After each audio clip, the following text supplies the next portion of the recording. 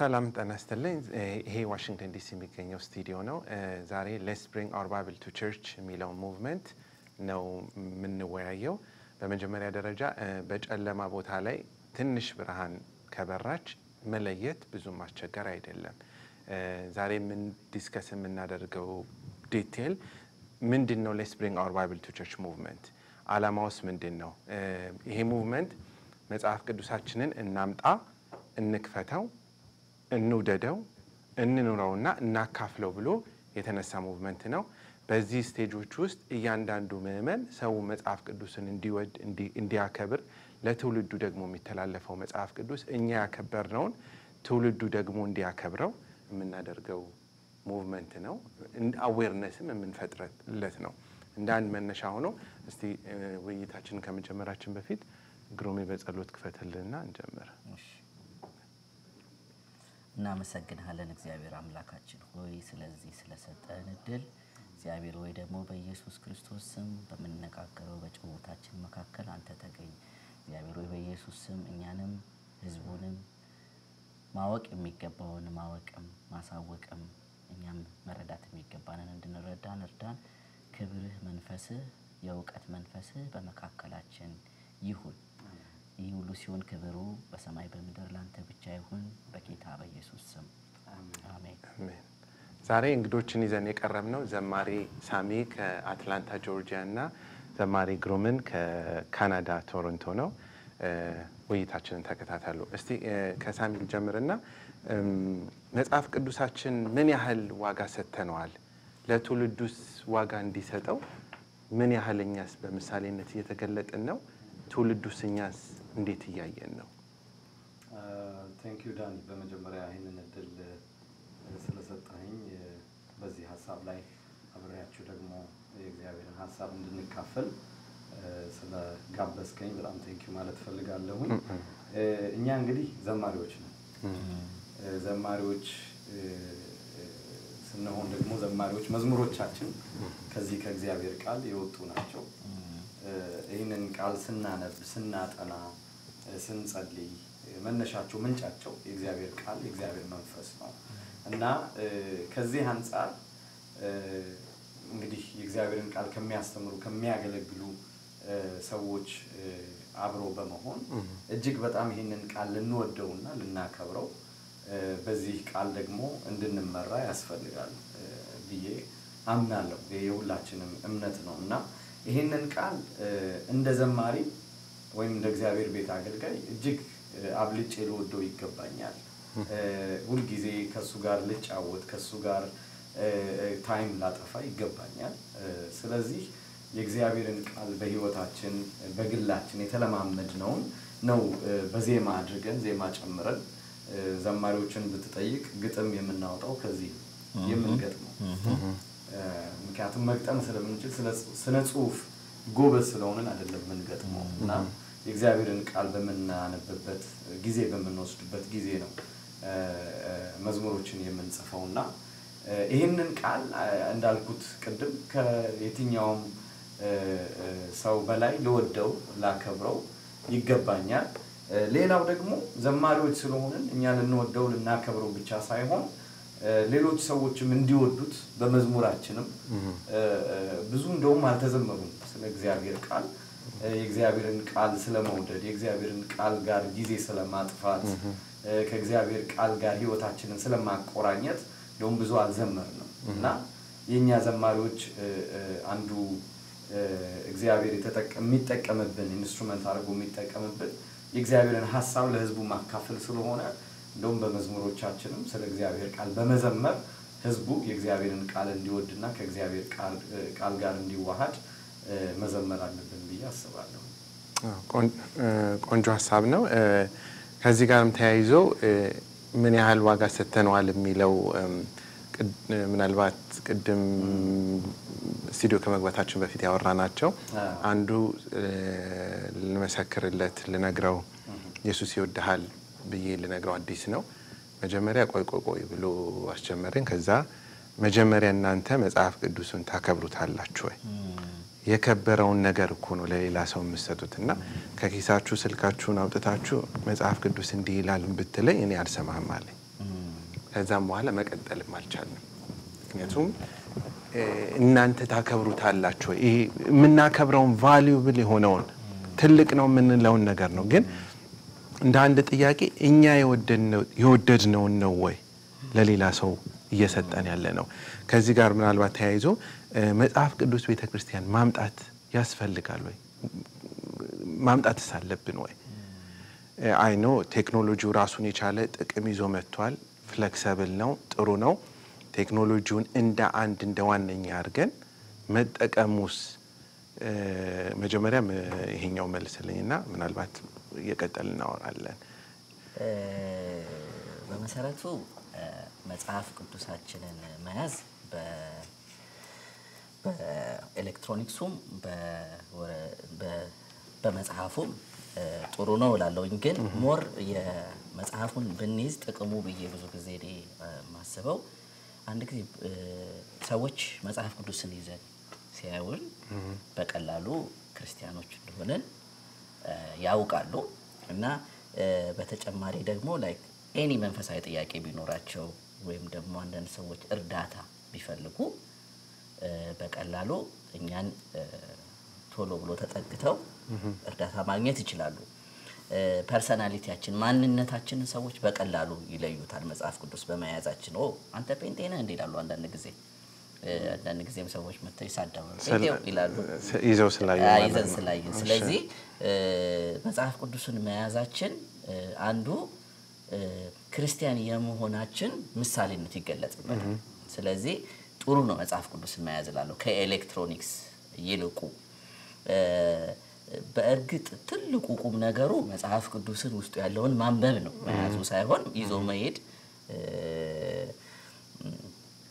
ዋና ነገር አናደርገውም። ግን ይዞ መሄዱ አንዱ ጥቅሙ ለምሳሌ ጊዜ ሲኖረን የተለያየ ቦታ ስንቀመጥ ለምሳሌ በባቡር እዚህ ሀገር ስንሄድ በባስም ስንሄድ ሀገር ቤትም የተለያየ ቦታ ባለን ጊዜ መጽሐፍ ቅዱሳችንን አውጥተን የማንበቡ እድሉ ይገጥመናል። መጽሐፍ ቅዱስን እንድናነበው ያደርገናል እና ሞር ኢንካሬጅ ያደርገናል፣ ያበረታታናል መጽሐፍ ቅዱሳችንን እንድናነብ። ስለዚህ እኔ መጽሐፍ ቅዱስን ሪሰንትሊ አይዣልሄድም ብዙ ጊዜ እና አሁን ከዚህ ከሙቭመንቱ በኋላ ግን መጽሐፍ ቅዱስን ይዤ እንድዞር በጣም እያበረታታኝ ነው እና ሌሎቻችንም መጽሐፍ ቅዱሳችንን ይዘን እንድንዞር አደፋፍራለሁ። በእርግጥ መጽሐፍ ቅዱስን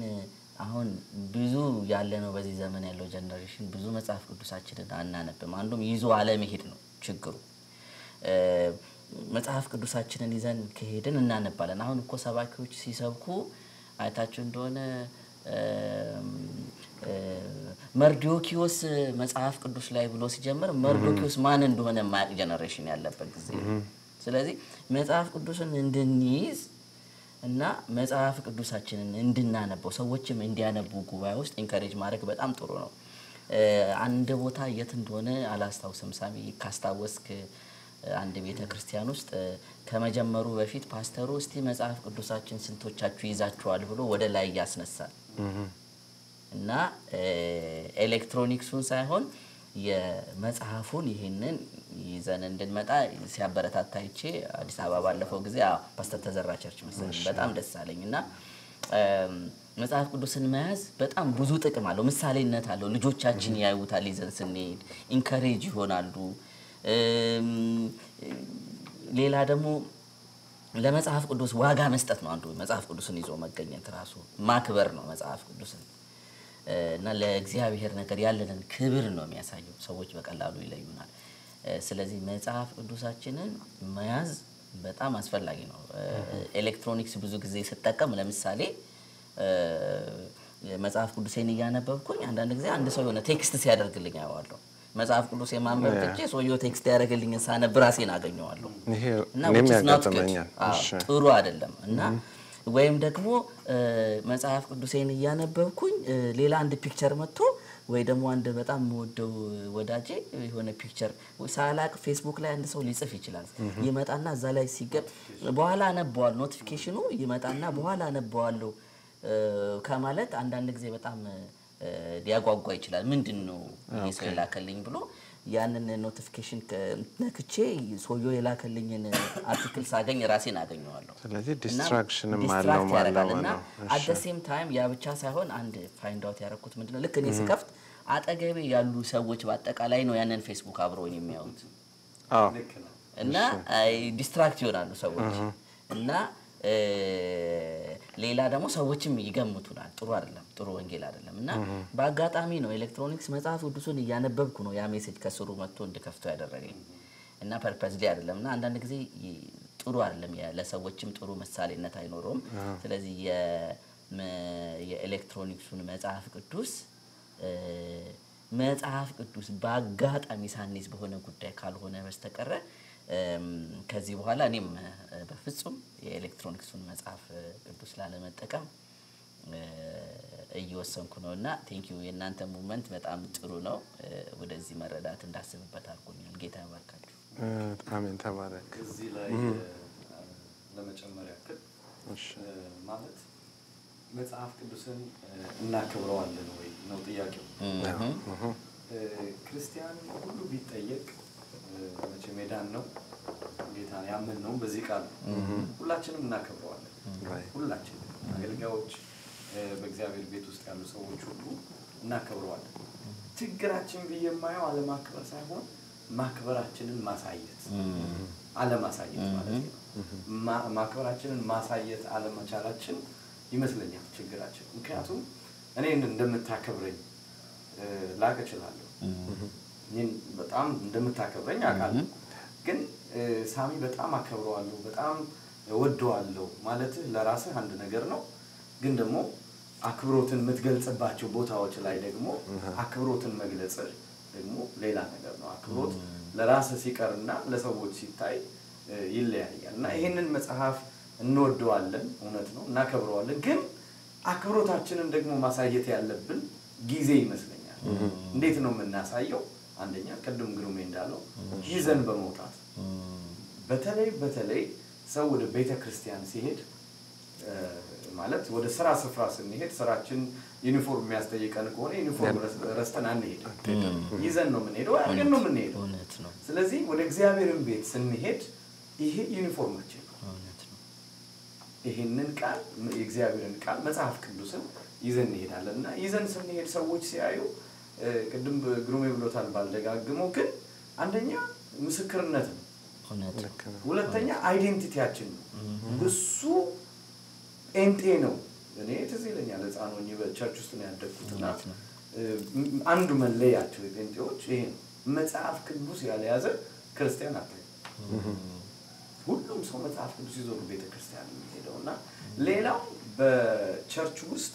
ስንቀመጥ የእግዚአብሔር ቃል በመንሰማበት ጊዜ የእግዚአብሔር ቃል ቀደም ግሩም እንዳለው መርዶኪዮስ ሲባል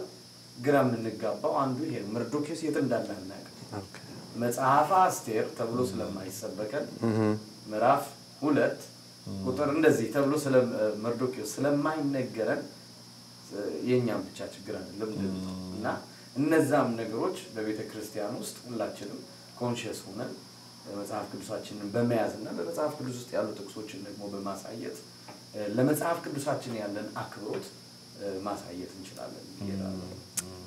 በጣም ቆንጆ ሐሳቦች ናቸው ያነሳችሁት ሁለታችሁም ላይክ ደጅ ያለው ዓለም ላይ ከህፃናት ከአንደኛ ክፍል ከዛም አንሶ እስከ ዩኒቨርሲቲ ድረስ ያሉት ቦርሳቸውን ሲይዙ ባጋቸውን ሲይዙ ማቴሪያላቸው እንደ አንድ መስፈርት ነው ሊኮሩበትም ይኮሩበታል ምክንያቱም ውስጡ ያለው ኮንቴንት እዛ ገብተው ሊያስተላልፉበት አይችሉም ከዛ ላይ ነው የሚቀበሉት ከዛ ላይ ነው የሚያነቡት እንደ አንድም መስፈርት ነው ግን እኛ ጋር ስንመጣ አሁን እንደ መስፈርትም አይደለም እንደ ፕሪንሲፕልም አይደለም ለዛ ነው ቅድም ያነሳው ሐሳብ ላይ እናንተ ታከብሩታላችሁ ወይ እናንተ ይዛችሁ የመጣችሁትን ነው ልታሳየኝ የሚገባው እና ይሄ የወንጌሉ አንዱ እንቅፋት ነው ይሆን ያለው በጣም ቆንጆ ሐሳብ ነው ከዚህ ጋር ተያይዞ ያጋጠሙኝ እንትኖች አሉ አሁን እንደ ይሄ ሙቭመንት እንደ አንድ አላማ መጽሐፍ ቅዱስ ይዛችሁ ነው ይላል ከሚቀጥለው ስቴፕ ላይ ደግሞ ክፈቱት ውደዱት ኑሩበት ከዛም በኋላ አካፍሉት ነው የሚለው let's bring our bible to church before we take the same bible to the world ወደ ዓለም ከመውሰዳችን በፊት ያንኑ መጽሐፍ ቅዱስ ወደ ቤተ ክርስቲያን እናምጣ ነው ስለዚህ አሁን እዛ ላይ ያየናቸው አሁን ዲጂታል ሚዲያዎች ላይ ቤተ ክርስቲያን awareness ፈጥራለች ወይ ማስጠንቀቂያዎችን ፈጥራለች ምክንያቱም ምናልባት እንደ ምሳሌነት እኔም ልሰጣችሁ እችላለሁ እናንተም ይኖራችኋልና አንዳንድ መጽሐፍ ቅዱሶች ሙሉ ምዕራፋቸው የጎደለ አለ ኦሚት ይሆናሉ without footnote ያለ መግለጫ እናንተ ያጋጠማችኋል ወይ ካለ እስቲ እኔ ዳኒ ማለት ይሄንን እንግዲህ ከጥቂት ወራት በፊት ነው ስለዚህ ሙቭመንት ገና እንደጀመራችሁ የነገርከኝና ከዛ በኋላ እኔ መናገር ጀምሬያለሁ የሄድኩበት ስፍራ አገልግሎቶች የተለያዩ እግዚአብሔር ሰዎችን ሳገኝ ከነሱ ጋር ዲስከስ አደርጋለሁና መጀመሪያ የጀመርኩት ከራሴ እኔ ይሄንን መጽሐፍ ቅዱስ ወዳለው አከብራለሁ ግን ይዤው አክብሮቴን አላሳይም ነበር የእውነት እንግዲህ እውነት ነው የምንነጋገረው አሊዝም በስልኬ ነው የምከፍተው እና አንዳንድ ጊዜ ልክ አሁን ይዤ የመጣሁት ምሳሌ አለ ይሄን ሙቭመንት ከጀመርን በኋላ ለምሳሌ መዝሙር ምዕራፍ 23 ሁላችንም የምናውቀው በእግዚአብሔር ቤት ውስጥ ያለን ክርስቲያኖች የምናውቀው ስለ እግዚአብሔር እረኝነት ዳዊት የሚናገረው እግዚአብሔር እረኛዬ ነው የሚያሳጣኝ የለም በለመለመ መስክ ያሳድረኛል የሚለው እንግዲህ ከልጅነታችን ጀምሮ ከሰንዴይ ስኩል ያደግንበት የእግዚአብሔር ቃል ሐሳብ ነው አይደል መዝሙር 23 እና አንደኛው አፕ ላይ መዝሙር 23 ቻፕተር 23 እና ቁጥር 1 የማሰማሪያ በጎች ለሚያጠፋና ለሚበትኑ እረኞች ወዮላቸው ይላል እግዚአብሔር ቁጥር 2 ሌላ ሐሳብ ነው መዝሙር ዳዊት 23 ብለህ ስትከፍት አፑ ላይ የሚሰጠን ሌላ ጥቅስ ማለት እዚህ ጋር ሰዎች እንዲያውቁ የምፈልገው ሙቭመንቱ ነገሮች በኤሌክትሮኒክስ መልክ መምጣታቸው ኢንተርኔት ላይ መሆናቸው ቴክኖሎጂ ማደጉ የሚቃወም ሙቭመንት አይደለም በጣም ደስ ይላል ቴክኖሎጂውን መጠቀም አለብን ለምሳሌ አሁን እየተቀረጽንባቸው ያሉት ካሜራዎች በጣም ሃይቴክ የሆኑ ጊዜው ቴክኖሎጂ ያመጣቸው ካሜራዎችን እየተጠቀምን ያለ ነው ለከለ እንንተቀማቸው ስልኮች የቴክኖሎጂ ቤስት የሆኑ ውጤቶች ናቸው ነገር ግን ቴክኖሎጂን ሙሉ ከሆነው ከእግዚአብሔር ሐሳብ ሲያጎድለን ግን ነው እንላለን እኛ ቴክኖሎጂን አይደለም ነው ያልን ያለው ቴክኖሎጂን ግን ቤተክርስቲያን መተን ለምን ነው ቤተክርስቲያን የምንሄደው ልናመልክ ወገኖች ጋር ህብረት ልናደርግ ልንጸልይ የእግዚአብሔርን ቃል ልንሰማ እንደውም ብዙ ጊዜ አሁን በጣም ወደው ደስ ወደሚለን ሰዓት ደርሰናል የእግዚአብሔርን ቃል እንሰማለን የእግዚአብሔርን ቃል የሚያቀርቡልን ነው የሚባለው አይደል ምን ወደው ምን አከብረው የሄድንለት ሞመንት ይደርስና ምናልባት ወደ ቤተክርስቲያን ስንሄድ ዋጋ ክፍል ሊሆን ይችላል ይሄድ ነው ከዛ በኋላ ግን ቀደም ግሩሜ እንዳነሳው ሐሳብ ስንቶቻችን ነው ኖቲፊኬሽን የማይመጣለት ማለት ሶሻል ሚዲያ ላይ ያለ ሰው ስልክ ላይ ያለ ሰው ስልኩ ኦፍ እስካልሆነ ድረስ ኤሮፕሌን ሞድ እስካልሆነ ድረስ ቴክስት ይመጣል ኖቲፊኬሽኖች ይመጣሉ እና ዋጋ ከፍለን ከሄድንለት የእግዚአብሔር መገኘት ማን ያወጣናል ዋጋ ከፍለን ይገዛ ነው ቴክኖሎጂ እና ቴክኖሎጂን በመቃወም አይደለም ሙቭመንቱ እንጠቀመዋለን ግን ከእግዚአብሔር ልውና ከእግዚአብሔር መገኘት ከእግዚአብሔር ቃል ሲያወጣ አንቀበለው ነው እንላለን እና ነው ያለን ግን ቴክኖሎጂን ሳይሆን ቴክኖሎጂ ያመጣውን ችግር ያመጣውን ተጽዕኖ እኔ ልጆቼ ቤት ውስጥ ቀን ሙሉ ቲቪ አያዩ ማለት ቤት ውስጥ ሲሆኑ ቀን ሙሉ ቲቪ አያዩ ለምን ልጆቼ በሚያዩት ነገር ቀን ሙሉ በሚያዩት ነገር እንዲወሰዱ አልፈልግም ልጆቻችን ስለዚህ እንከለክላቸዋለን ቲቪ ጥሩ ነው ኢንተርቴይን ያረጋቸዋል እንዳያለቅሱ ያረግልናል ብዙ ጠቀሜታ ይኖራል ይማራሉ የሚማሩትን ግን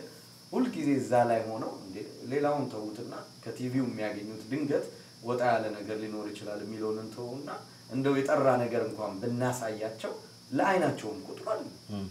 ስለዚህ ቲቪውን ሳይሆን መቃወመው ቲቪ ቀን ሙሉ ማየት ግን አንቀበልም እኛ ቤት ስለዚህ አሁን መዝሙር 23 ስከፍት እዚህኛው አፕ ላይ የሚነግረኝ ሌላ ነገር ቅድም ዳኒ እንዳልከው መዝሙረ ዳዊት የሌለው የመጽሐፍ ቅዱስ የአማርኛ መጽሐፍ ቅዱስ አፕ አለ አጋጥሞኛል እኔም እንደዛ ማለት ምን ማለት ነው መዝሙረ ዳዊት ውስጥ ያለውን የእግዚአብሔርን ሐሳብ ሚስ አድርገን ማለት ነው ውስጥ ይሄ ደግሞ ሰብግዲ ማለት ልንነሳ ይገባል ልንነቃ ይገባል ለምን መሰላችሁ ነው አንዳንድ ጊዜ በሌላ እምነት ያሉ ሰዎች በእምነታቸው ላይ ትንሽ ነገር ሲነካባቸው እንዴት ነው አግሬሲቭሊ የሚነሱት ማለት በተቃውሞ በቁጭት በንዴት አይሆንም ይሄማ በእኛ እምነት ላይ አይደረግም በማለት ይነሳሉ ማለት ቶ ከመጽሐፋቸው አንድ ቻፕተር ወይም ደግሞ አንድ መጽሐፍ አውጥተው አይደለም ትንሽ ነገር ትንሽ የሚከተሉትን አምላክ የሚሉትን አምላካቸውን ስትነካባቸው አይደለም ማለት ትንሽ ነገር ስትል ስለሱ እንዴት ነው ዓለም የሚናወጠው ይሄ ነገር ከኢንተርኔት ይውረድልን ለእምነታችን ብሎ እስከ ሞት ድረስ ራሳቸውን አሳልፈው ይሰጣሉ ለሚያምኑት ለሚያከብሩት ነገር ቀደም ያልኩት ለዚህ እናከብረዋለን ወይ እናከብረዋለን ግን ማክበራችንን ዋጋ በመክፈል እናሳየዋለን ወይ ትልቅ ለኔም በዘመኑ ላለችው ቤተክርስቲያን እኔ የምጠይቀው ጥያቄ ነው እንዴት ነው የምጠይቀው ዋጋ ለመክፈል ሬዲ መሆን አለበት ይሄ መጽሐፍ ቅዱስ አፕ ላይ ያለው 100% የእግዚአብሔርን ሙሉ ሐሳብ አልያዘም ስለዚህ መውረድ አለበት የሆነ ሰው እኮ ገንዘብ ያገኘበት ነው ምናልባት የመዝሙረ ዳዊት ውስጥ ያለውን ሐሳብ የሚቃወሙ ሰዎች የፈጠሩት አፕ እኮ ሊሆን ይችላል ለምሳሌ ወንድና ወንድ ሴትና ሴት መጋባትን የሚፈቅዱ ሰዎች ይሄንን ደግሞ የሚከለክል የእግዚአብሔርን ሐሳብ ያለበትን መጽሐፍ አውጥተው ነገር በአፕ አድርገው ይሰጡናል ልጆቻችን ያነቡታል እኛ ባናነበው እንኳን እኛ ባንደርስበት እንኳን ስለዚህ we have to fight እኔ አሁን ቸርች ያለችበት ወይም ደግሞ እኔ ያለውበት ታይም ዝም ብዬ ሳስበው ስለ ጦርነት ሁላችንም እናውቃለን ብዙ አይነት ጦርነቶች አሉ ማለት ጦርነት ውስጥ ሁለት የተለያዩ አገሮች ወይ የተለያዩ ህዝቦች የሚያደርጉት አንዱን ለማሸነፍ የሚያደርገው ግብግብ ነው አይደል አንደኛው በኃይል የበረታ ሲመጣ አንደኛው ይደክማል ስለዚህ ሁለቱም አጥቂዎች ከነበሩ አንደኛው ሲደክም ደካማው ከማጥቃት ይደክምና ምን ያደርጋል ይከላከላል መከላከል ውስጥ ይገባል ስለዚህ አሁን እኛ እንደ ቸርች እየተከላከልን ያለን እምነቴን እስካልቀሙኝ ድረስ መዘመር እስካልተከለከሉ በቃ እሷንም እንኳን አልከለከሉም ተመስገን ነው ምንድነው ማለት ይሄ ቃል እኛ ጋር እንዲደርስ ሐዋርያት በዘይት ተቀቀለዋል ዋጋ ተከፍሎበታል አንገታቸውን ለካራ ሰጥተዋል የዕብራውያን ጸሐፊ ሱኖአም ዋጋ የተከፈለበት ነው እኛስ are we ready ማለት መነሳትና ዋጋ በመክፈል እነዚህ ነገሮች በመንወደው ወይም ደግሞ በመናከብረው የእግዚአብሔር ቃል መጽሐፍ ቅዱስ ላይ የተነሱት በቴክኖሎጂ አማካኝነት የመጡትን ጠላቶቻችን ናቸው በእግዚአብሔር ሐሳብ ላይ የሚነሳ የሰውን ሐሳብ አይደለም ይላል ጳውሎስ ይሄ ማለት ነው በእግዚአብሔር ሐሳብ በእግዚአብሔር ቃል ላይ የተነሳ የሰው ሐሳብ እና ይሄንን ፋይት ማድረግ መነሳት አለብን ይላል ይቅርታ ስለዚህ ነው አይ በጣም ቆንጆ ሐሳብ ነው ያነሳው ተጨማሪ ያኔም አንዳንድ ነገር በሳሚ ላይ ባክል ደስ ይላል እሺ ሪሰንትሊ አይታችሁ እንደሆነ በፊት የነበረኝ አንድ የሞባይል ስልክ ነበርና እዛ ላይ የነበረው የመጽሐፍ ቅዱስ አፕሊኬሽን ገዝተን ነበር የምንጠቀመው እና ትዝ ይለኛል በጣም ውድ ነበር ገዝቼ ዳውንሎድ ያደረኩትና ስልክ ስቀየር እንደገና ገዝቼ ማድረግ ነበርብኝና እሱ ነው መጽሐፍ ቅዱስ ለጨነው ስል that time ፍሪ ነበር እና ጥያቄው ነበርስ ስለከፈልኩ ነው መጀመሪያም ብዬ ማሰብ ነበር ግን አልነበረም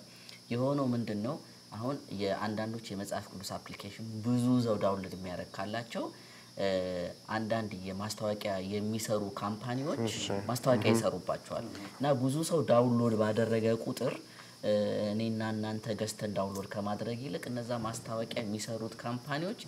ኤቭሪ ሰከንድ ኤቭሪ ሚኒት ነው ማስታወቂያ የሚረጩበት እዛ መጽሐፍ ቅዱስ ላይ እና አሁን በዘመናችን ያያየን ያለ ነው መጽሐፍ ቅዱስን ያነበብን ከስሩ ማስታወቂያውንም ነው የምናነበው ስለዚህ በጣም ዲስትራክት ያደርጋል ሐሳባችን እንዲበተን ወደ እግዚአብሔር ነገር በእግዚአብሔር ቃል ላይ እንዳንሰበሰብ እንቅፋት ይሆናል ስለዚህ የአንዱ የኤሌክትሮኒክስ መጽሐፍ ቅዱስ ጥቅሙ ይልቅ ጉዳቱንም ያያየው ነው at the same time በርግጥ ኢንካሬጅ ልናረጋቸው ያስፈልጋል መጽሐፍ ቅዱስን አፕሊኬሽን ላይ የሚያስቀምጡ ሰዎች ችግር አለው ችግሩን ጥንቃቄ እንድናረግ ነው እንጂ ይወገዱ ወይም እንዳይጽፉ ይያልን አይደለም ግን እነዚህ የሚጽፉ ሰዎችም ደግሞ ሰዎች እንዲጠቀሙ የእግዚአብሔርን ነገር እንዲያገኙ የራሳቸውን አስተዋጽኦ ቢያደርጉ እንዲከፈሉ ቢያደርጉ ጥሩ ነው ኢንስቴድ ኦፍ ማስተዋቂያ ከሚመጣብን 10 ጊዜ እዛ ላይ ሌላ ደግሞ የልጆቻችንም ከጎን ቁጭ ብለው ላይክ በኤሌክትሮኒክስ እንዲጠቀሙ ስናረጋቸው እየሰሙ ይሁን ወይ ጌም እየተጫወቱ ብዙ ጊዜ አናቀም ከሩቁ ሆነው ልጆቻችን ጌም ሊጫወቱ ይችላሉ መጽሐፍ ቅዱስን ከማንበብ ግን የሄንን የመጽሐፉን ከሰጠናቸው ልጆቻችን ከማንበብ ውጪ ሌላ አማራጭ አይኖራቸውም ስለዚህ ልጆቻችን መጽሐፍ ቅዱስን በማንበብ የተጠበቁ ነው ሌላ ነገር ጌም ወይም ደግሞ ሌላ ነገር አይመለከቱም ስለዚህ ጥሩ ነው ሌላ አንዱ መጥፎ ጎኑን ያየሁት ምንድነው ቅድም ሳሚ እንዳልከው እነዚህ መጽሐፍ ቅዱስን ጽፈው በአፕሊኬሽን መልክ ያስቀመጡልን ሰዎች ከጊዜ በኋላ አመለካከታቸውን ቀይረው መጽሐፍ ቅዱስን በርዘው በተሳሳተ መንገድም እንደገና ጽፈው ሊጭኑት ይችላሉና እኛ አፕግሬድ ስናደርገው ወይም አፕቱዴት ስናደርገው መጽሐፍ ቅዱሱ ሳናቀው በፊት የምናቀው መጽሐፍ ቅዱስ ተቀይሮ የዘተ ትምህርት ያለው አመለካከት እየተሳሳተ ከእግዚአብሔር ቃል ውጪ የሆነ ነገር ልናገኝ ልናነብ እንችላለን እና ጥሩ አይደለም ብዬ ይላል ሌላ ሰዎች በቸርች ውስጥ ብዙ ሰው ስልኩ ላይ ካለ ሁሉም ሰው መጽሐፍ ቅዱስ ያነበበ ይሁን ወይም ደግሞ ሌላ ነገር እየሰራ እንደሆነ ማወቅ አይቻልም ስለዚህ ኢንካሬጅ መደረግ የለበትም ብዬ ይላል የኤሌክትሮኒክስ መጽሐፍ ቅዱሶች ተዘክተው መቀመጥ አለባቸው ነው የሚለው ምክንያቱም ሰባኪው እየሰበከው ያለውን የእግዚአብሔር ቃል ሰዎቹ እየተከታተሉ ነው ወይስ ሌላ ነገር ላይ ናቸው እና ይሄንንም ለማወቅ ይረዳናል ሰው ሁሉ ስልኩ ላይ ካለ which is ሁሉም ሰው እንትኑ ላይ አይደለም ያለው መልእክቱ ላይ ላይሆን ይችላል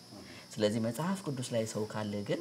አትሊስት የሰባኪውን ስብከት እንኳን ባይሰማ አትሊስት የእግዚአብሔርን ቃል እያነበበ ነው ብለን እንወስዳለን ስለዚህ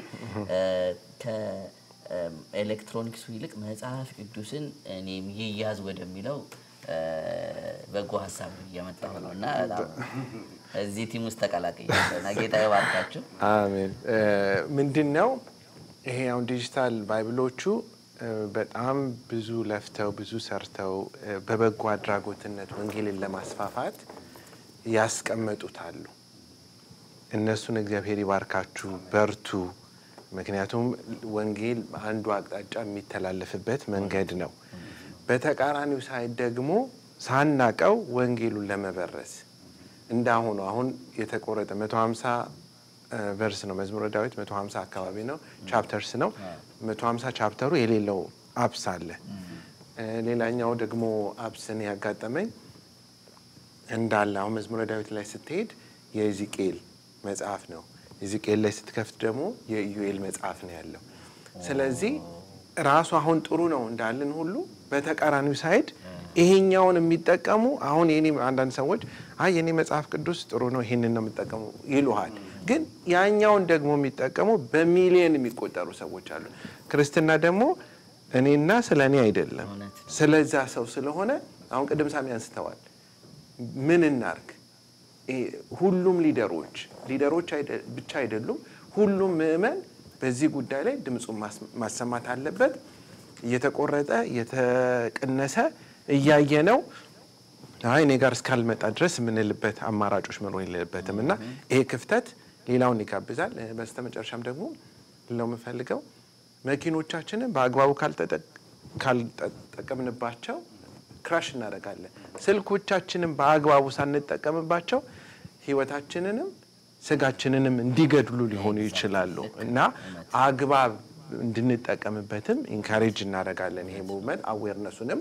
በአግባቡ መጠቀም ግን ቤተክርስቲያን ስንመጣ አትሊስት ለ2 ለ3 ሰዓት ላይ የእግዚአብሔርን ፕሬዘንስ ሪስፔክት አድርገን አንዳንድ ኦፊሶች ውስጥ አሁን ፕራይም ሚኒስተርስ ፕሬዚዳንቶች እዚህ ቢመጡ በጭራሽ ሳሚ አታደርገው እኔ አላደርገውም ግሩሜ ሪስፔክት እናረጋቸው ኦፊሳቸውን ያላቸውን ክብር እንደዚህ ነክቼ ፌስቡክ ምናምን እንደዚህ ማላረግም ስለዚህ ትልቁ እግዚአብሔር ደግሞ አለ ብለን አምነን ልንጠነቀቅ ይገባል ልናከብር ይገባል ይሄንን ደግሞ የሁሉም ድርሻ ነው ከዚህ ጋር ተያይዞ በስልኮቻችን ያሉ እነዚህ መጽሐፍቶችን እንደ ዋናነት this is my primary bible ብለን መጠቀም እንችላለን ነው ከሁለታችሁ መጠቀም በቃ ይሄ ነው ባይብሌ አሁን አንዳንድ ሰው የሌለው ሰው አለ ጀነራሊ በዚህ በመራቡ ማለም ቢሆን በሌላው መጽሐፍ ቅዱስ የሌላቸው ስላሉ እንደ ዋነኛ እንደ አንደኛ ፕራይመሪ አርገን እንደ ዋነኛነት መጠቀም እንችላለን ነው እኔ አንችልም ነው ምክንያቱም ይሄው እስካሁን እየተነጋገርንበት ያለ ነው ይሄ እዚህ ላይ ያለ አፕ ላይ ያለ መጽሐፍ ቅዱስ ዋነኛ መሆን አይችልም ምክንያቱም ግሩም የመጨረሻ ላይ ተዳግሯል ሁሉ ጊዜ አፕዴት በመናደርግበት ጊዜ የሚጨመሩ ነገሮች አሉ ማናቀው የሚቀነሱ ነገሮች ይኖራሉ ስለዚህ ይሄ ዋና መሆን የለበትም በነገራችን ላይ መጽሐፍ ቅዱስ ከሌለ ከሀገር ቤት ማስመጣት እንችላለን እኔም ቅርብ ጊዜ ሀገር ቤት ነበርኩና የአዲሱ መደበኛ ማን ነው አዲሱ መደበኛ ትርጉም ማምጣት ፈለኩኝ 4 ፈልጌ አጣው ለቸርች ነው ለማታ የነበረው ለአገልግሎትና አጣው የለም እና አንድ ቦታ ሲሄድ ምናልባት ከቶፒክ እንዳልወጣ እንጂ አስደንጋጭ ነገር ነው የነገሩ ይሄ የመጽሐፍ ቅዱስ ቢዝነስ የሚያካሂዱ ሰዎች አሉ እንዳለ እንደ ሆል እንትን ይገዙና በከተማ ውስጥ ያለው መጽሐፍ ቅዱስ ፕሪንት የተደረገው በሙሉ መጽሐፍቶቹን ይሰበስቡና መጽሐፍ ቅዱስን ያስቀምጡታል ከዛ ከተማ ውስጥ ይጣፋል መጽሐፍ ቅዱስ ሁሉ መጽሐፍ ቅዱስ ይላል ያንን በደብል ዋጋ አድርገው አንድ ቦታ እንትን ያደርጉታል ይሸጡታል እንትን አለ ሂድ ይባላል ግን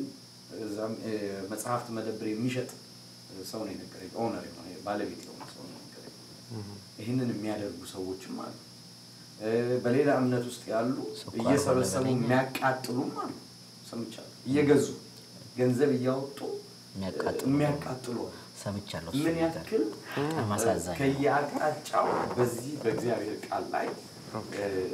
ጦርነቶች እየተነሱ እንዳለ አናውቅም ምናቀውኛ አፓችን ላይ ጨረስ መሄዳችን ስለዚህ እኛ ፋይት ማድረግ አለብን ያልኩት ለዚህ ነው አንዱ ፋይት የምናደርገው ግን በመግዛት ነው ከዛ ነው የሚጀምረው አይ እዚህ ጋር ነው ይበቃኛል ማለት አይቻልም ያልኩት ለዚህ ነው መሄድ አለብን መግዛት አለብን ማስመጣት አለብን ማንችል ከሆነ የሚመጡ የሚሄዱ ሰዎችን ይዘህልኝና ማለት እንችላለን ይሄንን ግን ዋና ማድረግ አንችልም ምናልባት ልጠይቅህም ያለው ጥያቄ ነበር ከዛ ጋር ተያይዞ መጽሐፍ ቅዱስ አሁን እኛ በምዕራብ በብዛት በአውሮፓ በአሜሪካ ባሉት ነው አብሶችን እየረበሸን ነው በኢትዮጵያም አለ እንደዚህ ግን አማኞችም ሆነው በኢትዮጵያ ውስጥ መጽሐፍ ቅዱስ የሌላቸው መግዛትም አይችሉ ኢቭን ወደ ኢትዮጵያ የሚገባው የመጽሐፍ ቅዱስ ብዛት ራሱ ባለፈው ኢንተርቪው ላይ የተወሰኑ ሰዎችን ጠይቄያለሁና የሚገባው የኢትዮጵያ መጽሐፍ ቅዱስ ብዛት ለምሳሌ በ2016 ላይ 477,000 መጽሐፍ ቅዱስ ለ70 ሚሊዮን ክርስቲያኖች ነው የገባው ክርስቲያኖች ሲባል ኦርቶዶክስ ካቶሊክና ፕሮቴስታንትን አጠቃላይ የኢትዮጵያ መጽሐፍ ቅዱስ ማህበር ማለት ነው ሌሎችም ሊያስገቡ ይችላሉ በተወሰነ መጠን ግን ለዚህ ሁሉ ሚሊዮን ህዝብ የሚገባው መጠን ይሄን ያለው አሁን ባልነው ላይ ደግሞ አንተ ካልከው ጋር ተጨምሮ መጽሐፍ ቅዱስ ብዙ ውጊያዎች አሉት at the same time ደግሞ ያልደረሳቸው አለ ወንጌል ያለ መጽሐፍ ቅዱስ እንዴት ነው የሚዳረሰው መድረኮቻችን ላይ ምንም ብንናገር መጨረሻ ላይ ሰው ቤቱ ሄዶ ማንበብ ካልቻለ ከእግዚአብሔር ጋር ሪሌሽንሺፕ ማውራት መነጋገር ካልቻለ ወንጌል ያለ መጽሐፍ ቅዱስ ወንጌል አይደለም ወንጌሉ ሙሉ የሚሆነው በሁሉም አቅጣጫ ላይ ሰዎችን መርዳት ባለብን አቅጣጫ ላይ ሰዎች መታገዝ ባለበት አቅጣጫ ላይ መለያችን በብዙ መንገድ ማሳየት ይኖርብናልና አንደኛው ደግሞ ልናረግ የምንችለው የሁሉም አብያተ ክርስቲያኖች መጽሐፍ ቅዱስ ወደ ኢትዮጵያም እንዲገባ አስተዋጽኦ ማድረግ ሁሉም ምዕመን የኢትዮጵያ መጽሐፍ ቅዱስ ማህበር ሊሆን ይችላል አባልም በመሆን መጽሐፍ ቅዱስ ሰጠ ማለት ገባ ማለት የወንጌል አንድ እርምጃ ተራመድክ ማለት ነው። ይሄ መደረግ ያለበት እንደ ዋናነት አንተውን ስላነሳው ከዛ ላይም ተመስርቼ ግሩሜ ሐሳቦች ካሉ በዚህ ላይ ከሳሚ ጋር ያለኝ ተጨማሪ ሐሳብ ምንድነው መጽሐፍ ቅዱስን ያው አንዳንድ ጊዜ ሰባኪዎች ያውን ባለፈው ሄድኩበት ቸርች አሁን እንዳልነው እንደሱ ሁሉም አገልጋዮች ቢሉ ኢንካሬጅ ይደረጋል ብዬ አስባለሁ። እስቲ ስንቶቻችሁ ናችሁ መጽሐፍ ቅዱሳችሁን የያዛችሁ እስቲ ሁላችሁም አንሱ ተብሎ ሁሉም ሰው እንዲያነሳ ማድረግ ነገ መጽሐፍ ቅዱስን ሰው ይዞ እንዲመጣ ያደርጋል። ከዛ ደግሞ አንዳንድ ሳይላዛዝ ምንም ችግር የለም የያዛችሁ ጥሩ ነው ጌታ ያባርካችሁ ያላዛችሁ ደግሞ ነገ የሚኖረን ፕሮግራም ላይ ይዛችሁ እንድትመጡ ከተባለ ሰው the next day መጽሐፍ ቅዱስን ይዞ ለመምጣት ይበረታታል። ስለዚህ አገልጋዮች እንደዛ ቢሉ ጥሩ ነው ላለው ሌላ ደግሞ አንዳንድ ሰው መጽሐፍ ቅዱስን መግዛት አቅም የለውም። አሁን መጽሐፍ ቅዱስን ባለፈው ኢትዮጵያ ሄጄ በገዛውበት ጊዜ በጣም ውድ ሆኗል። በመቶዎች የሚቆጠር ብር ነው። እኛ የምንችል ሰዎች እየገዛን ብንሰጥ ለነዛ ሰዎች ጥሩ ነው ብዬ እላለሁ። ሌላ ነገር ለሰዎች እየገዛን ከምንሰጥ በስጦታ ቀን መጽሐፍ ቅዱስን ይብን ቸርች የማይሄድ ጴንጤ ያልሆነ ጓደኛ ክርስቲያን ጌታን የማያጓደኛችንን መጽሐፍ ቅዱስን ገዝቶ መስጠት ትልቅ ነገር ነው። ያ ሰውዬ አንድ ቀን ምንድነው ብሎ ሊያነበው ይችላልና የእግዚአብሔር ነገር በውስጡ ሊፈጠር ይችላል እና ለወንጌል ቅርብ ይሆናል። ሰዎች አንዳንድ ጊዜ መጽሐፍ ቅዱስን ዝም ብሎ ሲያነቡ ህይወታቸው የሚቀየርበት ጊዜ አለ እና ዝም ብሎ ለጓደኞቻችን ለወዳጆቻችን መስጠት እኔ ባለፈው በቅርቡ ሄጄ በመጣውን ጊዜ አንድ ወዳጄ መጽሐፍ ቅዱስ ብዙ መጽሐፍ ቅዱስ ይዤ እንደመጣ ጠየቁኝና ይዤ መጥቼ ሰጣቸውና በጣም የገረመኝ ለጓደኞቻቸው ለመሰከሩላቸው ልጆች ነበር የሰጡትና በጣም ደስ አለኝና ትልቅ ትምህርት ተምሬያለሁ። እና እኛም ሀገር ቤት ሄደን ስንመጣ ሽሮ በርበሬ ይዘን ከምንመጣ መጽሐፍ ቅዱስን ይዘን መተን ብንሰጥ ለሰዎች ጉድ አይዲያ ነው ይላልው እና መጽሐፍ ቅዱስ ጠቀሜታው በአሁኑ ዘመን በጣም ይጎዳ። መጽሐፍ ቅዱስ የማያነብ ጀነሬሽን ነው እያሳደገ መጽሐፍ ቅዱስ ነው። መጽሐፍ ቅድም እንዳልነው ስለ ሞርዶኪዮስ ወንድማችን ሞርዶኪዮስ ብለን ስንል መጽሐፍ ቅዱስ ክፍሉን አላነበውም ግን እንደምታውቁት አልፈዋለሁ ብለን ስንል ግን ሞርዶኪዮስን የማያውቀው ነው ያለው። ቀጥሎ አይዲያው አይገባው ስለምን እንደሚያወራ አሁን ያለው ቤተክርስቲያን ውስጥ ያለ ነው መሰለም መጽሐፍ ቅዱስ ዕውቀት የሌለን ምእመን ያሳደገን ነው። እና አንዳንድ ጊዜ ጠንከር ያሉ ቻሌንጅ ሲገጥማቸው አንዳንድ ሰዎች ግራ ሲጋቡ አያለሁ። መጽሐፍ ቅዱስ ዕውቀት የላቸው ብዙ አይነት ስህተት ትምህርቶች በየጊዜው አሁን እየመጡ ቸርች ውስጥ እየተቀላቀሉ ነውና ሰዎች የእግዚአብሔር ቃል ዕውቀት ቢኖራቸው ጥሩ ነው ይላሉ። መጽሐፍ ቅዱሳችንን ማንበብ አለብን። nowadays መጽሐፍ ቅዱሳችን መጽሐፍ አስቴር ላይ ነው ብለን ስንል መጽሐፍ አስቴር ቢባል እንዳለ እንኳን ማናቅ የቱ ጋር እንደሆነ ማናቅ ሰዎች አለን። ኢቭን ብዙ ሰዎች አሁን ያለ ጀነሬሽን ዘማሪ ነው የሚያውቁት ሰባኪዎቻቸው ነው ነቢያቶችን ነው የምናውቀው። መጽሐፍ ቅዱስ ክፍልን አናውቅም። ኢሳይያስ ስንል ኢሳይያስ ማናቅበት ጊዜ መጥቷልና አንድ ጊዜ ትዝ ይለኛል አንድ የእግዚአብሔር ሰው ሲሰብኩ ምን አሉ ዮሐንስ ወደዚህ ምድር ምን ሊያረግ መጣ ብሎ ሲሉ እና እናቱ ዘይት ልካው ብለዋል አሉ። ምን ነው ልጁ ዮሐንስ ስለነበረ ዘይት ተልኮ ነው በቸርች ጋዝ ያቋረጠ እና አንዳንድ ጊዜ ማን እንደሆኑ እነዛ ሰዎች የማያውቅበት ብዙ ቸርች ውስጥ ያሉ ምእመኖቻችን ስለዛ ስለሚነገርልን ነክተን ምናልፈው ሰው ስም ታሪክ ሰው ብዙ አያቆም ማን እንደሆነ አያቆም። ቀደም እንዳለው መርዶኪዮስ ስንል ማን ነው ይሶዬ ውስጥ አጋይ ብሎ ሰው አስቦ ኦኬ ይሆን አንድ ሰውዬ ነው ብሎ የምናስብበት ጊዜ ላይ ተደርሰናልና የመጽሐፍ ቅዱሱን ክፍሉን እስቲ መጽሐፍ አስቴር አውጡና ምዕራፍ 1 እንደዚህ ይላል ብሎ ከመጀመሪያው እስከ መጨረሻው አብረን እናነበዋለን ብሎ ማንበብ እንዲጥሩ ነው። ሰዎች እንዲያነቡት ኢንካሬጅ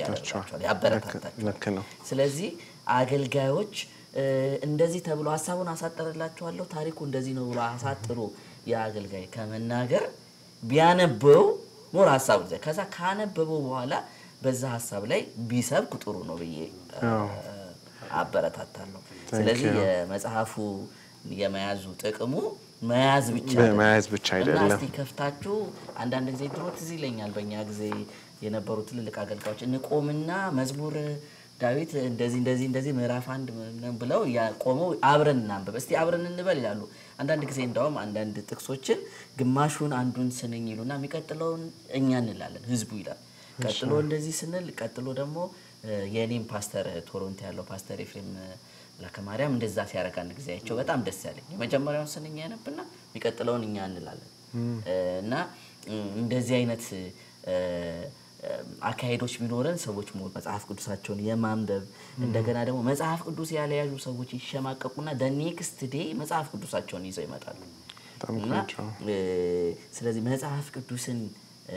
ሊያስይዙን የሚችሉ የመጽሐፍ ቅዱስ ትምህርት አቀራረቦችም ይብን ከመድረክ ላይ መውጣት አለባቸው ያ ፑሽ ያደርጋል ገባ ሰዎቹ እና አንዳንድ ጊዜ መጽሐፍ ቅዱስን ይዘሳት መጣ የጓደኛን አብረ እንደዚህ ማንበብ አያሳፍርም ያኛውን ይዞ መጥቶ አንተ የሱን ዲብለስ ታነብ አብረ ስለዚህ ምንድነው መጽሐፍ ቅዱስን ይዞ መምጣት የራሱን የሆነ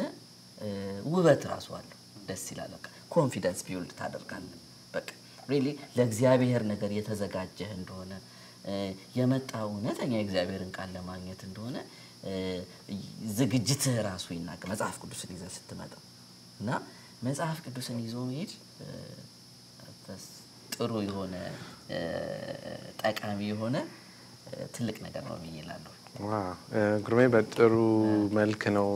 ገልጸ ያስረዳህን ከዚህ ጋር ተያይዞ በጣም ሰሜ ላተኩር የምፈልገው ነገር ጉባኤያችን ውስጥ የተሰበሰበው ህዝብ ምእመን ከአዲስ ምእመን ጀምሮ የ3 ወር የ1 ወር ጀምሮ እስከ 30 ዓመት 20 ዓመት በእግዚአብሔር ቤት ያለ ነው ስለዚህ የምናስተምረው ቃል ለሁሉም መድረስ የለበትም ወይ ከአሁን ብዙ ጊዜ ለአሁን እኛ ስለሚመቸን በአይፓድ እና በስልክ ስንናገር ለኛ መፍጠኑን ቀላል መሆኑን ኢዝሊ ማስተላለፋችንን ከመድረክ ብቻ ሳይሆን ሰው ከስር ሆኖ መጽሐፍ ቅዱስን መክፈት መቻሉ የቱ ጋር እንዳለ ቤቱ ሲሄድ ያስገባውን ነገር ነው የሚከፍተው ግን ከመድረክ ላይ ቶሎ እንዲተላለፍ ብለን እዚህ ጋር እንደዚህ ይላል ብለን ቤትም ገብቶ መጽሐፍ ቅዱስን አያቀም የቱ ጋር እንዳለ አያቀም እና ኢንካሬጅ አይደረግም ከመድረክ አንዳንድ ቦታ ሁሉም ቦታ አይደለም ግን ይሄ ሙቭመንት እንደ አንድ እንትን አብረን ለምን አንሰራ ምክንያቱም በጉባኤያችን ውስጥ ከአዲስ ጀምሮ 20 30 ዓመት 10 ዓመት በእግዚአብሔር ቤት ያሉ አሉ ይሄንን ደግሞ የእግዚአብሔር ቃል ነው ነፃ የሚያወጣው በጨለማ ውስጥ ብርሃንን ልናበራ የምንችለው በእግዚአብሔር ቃል ላይ ተመስርተን ነውና ኢንካሬጅ እናደርጋለን ከመድረክም ይጀምራል ይሄ ሙቭመንቱ የሚያበረታታው ማለት ነው ከዚህ ጋር ተያይዞ actually ልጠይቅህም የነበረው ነው ግን አዲሱ ትውልድ መጽሐፍ ቅዱስ እንዲወድ በቃሉ በኩል ከእግዚአብሔር ጋር ቀጥተኛ ግንኙነትና የጥሞና ጊዜ እንዲኖረው ከመድረክስ ምን መደረግ አለበት እኔ እንግዲህ ሁለታችን ዘማሪዎች ነን መድረክ ላይ እንቆማለን ከኛ እንጀምር እሺ ከኔ እንጀምር ኦኬ አንደኛ እኔ የእግዚአብሔርን ቃል መዘመር አለብኝ እሺ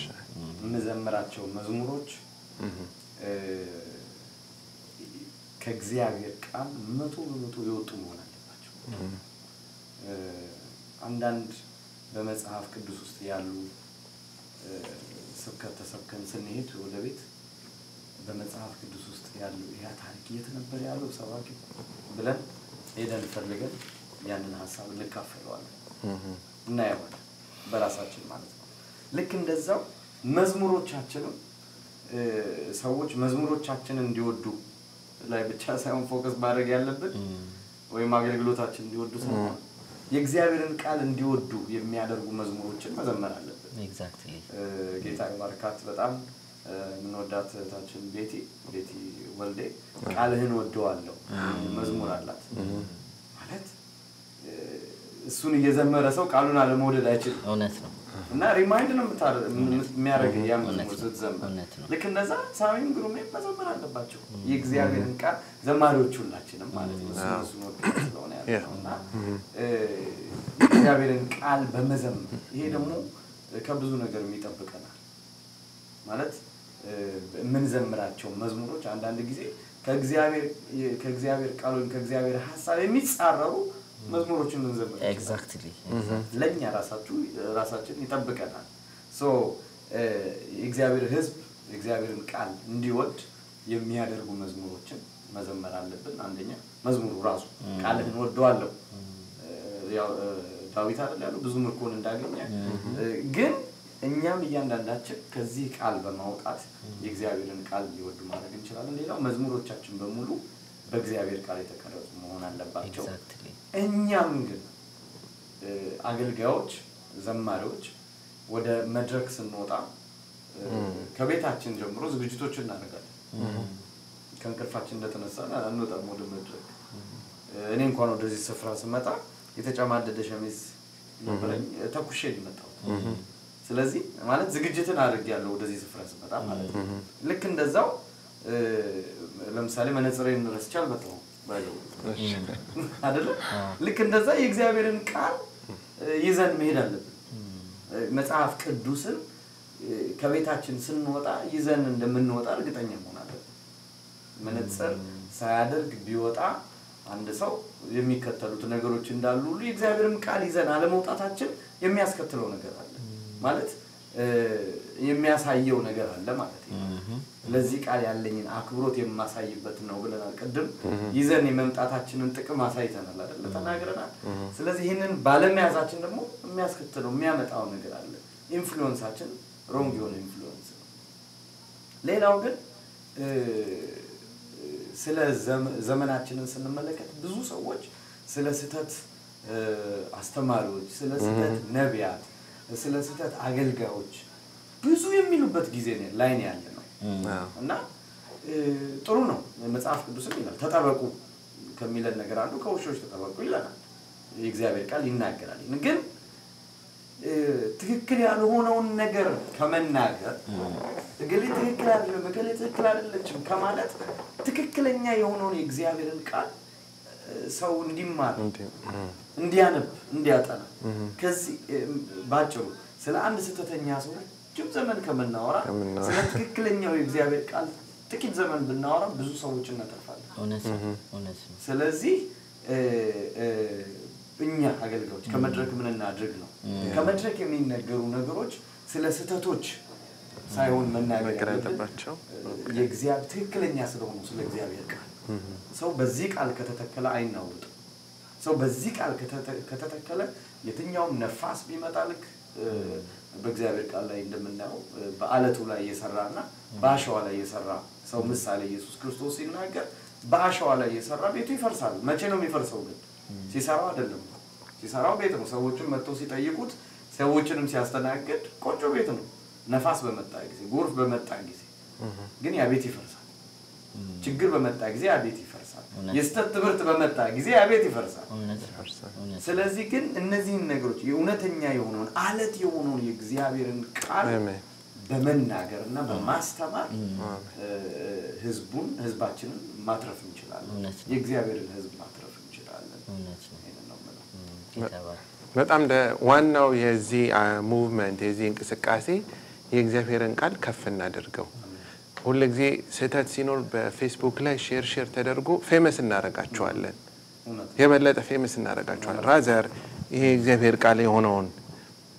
ባካፈልን ቁጥር ሰው እውነቱን ካወቀ ከውሸት ይሸሻል እውነትን ግን ሲደጋገምለት በክርስቲያኑ ማህበረሰብ ብቻ አይደለም ሚስጥርህን ለማያምን ሰው የበለጠ ታጋልጠዋለህ ሚስጥር አይደለም አሁን ፐብሊክ ነው ግን ለሰዎች መሰናከያ ግን ይሄኛውን የበለጠ እውነቱን ብታካፈል እነሱን ፌመስ ከማድረግ ሼር በማድረግ ሮንግ ነገርን ይሄንን ብታካፈል የበለጠ ተጽዕኖ ይኖራልና በዋናነት let's bring our bible to church መጽሐፍ ቅዱሳችንን ወደ ቤተ ክርስቲያን እናምጣ የሚለው ዋና ዓላማ አድርጎ የተነሳው ለትውልዱ ምን አይነት መጽሐፍ ቅዱስ እናቀበለው መስዋዕትነት ተከፍሎ ሰው ቅድምም አንስተዋል ሰው ሐዋርያቶች ነቢያቶች አባቶች በእሳት ተቃጥለው ተገድለው አስተላልፈውልናል እኛ ጋር ሲደርስ እንደ ተቆራረጠ እናስተላልፈው ወይ ሶ የዚህ ሙቭመንት ዋና ዓላማ ሰው መጽሐፍ ቅዱስ እንዲያመጣው እንዲከፍተው እንዲወደው ከዛም አልፎ ሰው ሲወደው ነው መኖር የሚጀምረው ወንጌልን ሄደ የምትሰብከው የኖርከውን ነው ሶ ሂደቱ ይሄ ነው ስለዚህ እንዴት ነው አሁን በስተመጨረሻ የምትሉት ነገር ይሄ ሙቭመንት በሁሉም ቤተክርስቲያኖች ዘንድ ፖዚቲቭ ኢምፓክት እንዲያመጣ ዋናው ወንጌልን ከፍ ማድረግ ነው ወንጌልን አንድ ላይ እንዴት ከፍ እናደርግና በስተመጨረሻ የምትሉት ነገር ካለ ለትውልዱ ምን ሰጣው ነገር ምንድነው እውነት ነው መጽሐፍ ቅዱስን ትልቅ የገባይ ነገር በቃ ሁሉ ጊዜ በእጃችን ሊኖር ይገባል ነው ያሰብኩትና ብዙ ቸርቾች አገልጋዮች በተለይ ሰባኪዎች ይሄንን እንካሬጅ ማድረግ አለባቸው ላለው እኛም መጽሐፍ ቅዱሳችንን በመያዝ ምሳሌ ያው ብዙ ጊዜ ለንዘምር ስንወጣ እስቲ መጽሐፍ ቅዱስ ያዘ ብለን ለመጠየቅ ለኛ ትንሽ ዘማሪዎች ነን እኔና ሳሚ ያን ያህል ምልል ነው ለንሰብክ ካልሆነ ሊያስብል ይችላልና ሞር ሰባኪዎች ወንጌል አስተማሪዎች ፓስተሮች ሁሉ ጊዜ ምንኖቻቸውን መጽሐፍ ቅዱሳቸውን እንዲይዙ እንዲያበረታቱ ላሳስብ ወዳለው መዝሙሮቻችንን እኛም ስንጽፍ ከመጽሐፍ ቅዱስ ጥቅሶች ጋር ያዋሃድን ብንጽፋቸው ጥሩ ነው ለምሳሌ አንድ አይዲያ አሁን በቅርብ እንደውም አንድ ባይዘው አንድ አልበም ሰርቻለሁ እና እዛ አልበሜ ላይ እንደገና መጣው ለምስጋና የሚል መዝሙር ነውና አንድ አይዲያ አለኝ ያክፉ ጠላቴ ግን ጉድጓድን ቆፈረልኝ ህልሜ እንዳይፈጸም በጅምር ላይ ያስቀረኝ አውሬ በልቶታል ብሎ ነጋሪት ሲያስመታ በጉድጓድ ሆኜ ሳለቅሳየኝና ዙፋን ሰርቶ ቆየኝ ማዶ ቀደመና የሚል ቁጥር አለ እና እንደገና መጣው ለምስጋና ያለው ጉድጓድ ውስጥ ሆኖ ዮሴፍ ከዛ በኋላ ተስፋ በሌለበት ዙሪያው በጨለማ በሆነበት በተደፈነ መውጣት በማይቻልበት ውስጥ ሆኖ ግን እግዚአብሔር አውጥቶ ያዘምራል ዙፋን ላይ ያስቀምጣል ነው ሐሳቡ የመዝሙሩ እና መዝሙራችንን ስንጽፍ አንዳንድ ጊዜ አይዲያዎቻችንን ከእግዚአብሔር ቃላውን ይሄንን ስለ ጉድጓድ ሲዘምር ስለኔ ሊመስላችሁ ይችላል ግን ሐሳቡ የዮሴፍ ታሪክ ነው እና ለኛም መጽሐፍ ቅዱሳችንን ማንበብ መዝሙራችን ስንዘምር ያን ስንዘምር ሰዎች መጽሐፍ ቅዱስን እንዲያስቡ ያረጋቸዋል ጉድጓድ ውስጥ ሆኖ ዙፋን የተሰራለት ዮሴፍ እንደሆነ ሰዎች እንዲያስቡ ይረዳቸዋል መዝሙሮቻችን መጽሐፍ ቅዱሳዊ ይሆናሉ ሰዎች መጽሐፍ ቅዱስ እንዲያነቡ ኢንካሬጅ ያረጋሉ አንዳንድ ጊዜ መጽሐፍ ቅዱሳዊ ያልሆኑ ሐሳቦችን እንዘምራለን ደስ ስላለን ብቻ አንድ ጊዜ አንድ መዝሙር እየዘመርኩ ነበርና አንደኛ ነጌታ ብዬ ዘምሬ ሶርድ ፓስተሪ ምን አለኝ ግሩሚ አንደኛ ነው እንደ ጌታ አለኝ ሲለኝ አው አሜን አልኩኝ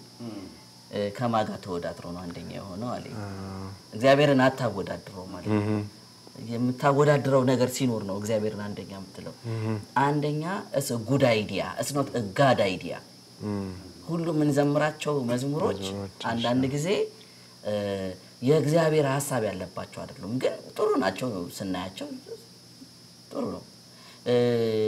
ወለም ዘለም ብዬ ጽዮንና ያለው ወለም ዘለም ብለን ጽዮንና ያለው ቀጥ ብለን እንጂ ገባ ስለተዘመረ ሁሉ ነገር is not a god idea አንዳንድ ጊዜ ኦኬ good idea ግን በእናት ጋር የእግዚአብሔር ሐሳብ አይደለም ጥሩ ነው አባባሉ ጥሩ ነው ደስ ይላል ግን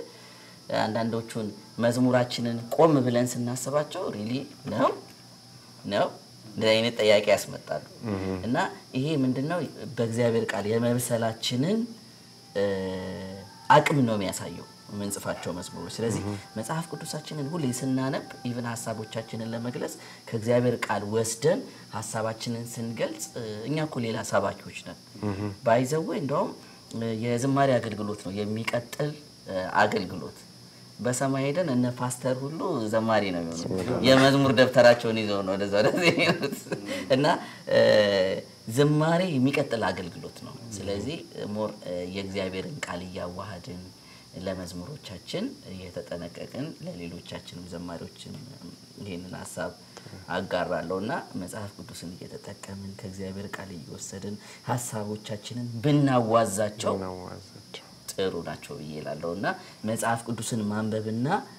ይሄ ሁሉ የዚህ ውጤት ምንድነው? መጽሐፍ ቅዱስን ይዞ መዞርና የማንበብ ውጤት ነው። መጽሐፍ ቅዱስን ሲሞላን የሚወጣው ያው ሰው በልቡ የሞላው ነገር ነው፣ ሌላ ነገር አይወጣም።